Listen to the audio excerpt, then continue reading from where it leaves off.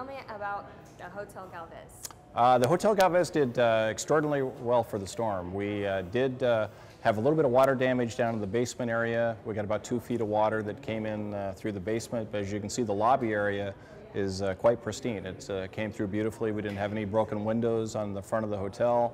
Both the ballrooms are in great shape, and we're doing a lot of repairs to the hotel right now, a lot of cleanup, but otherwise the hotel is in great shape. Great, and when do you plan to open back up officially? Well, unofficially right now we're housing a lot of contractors.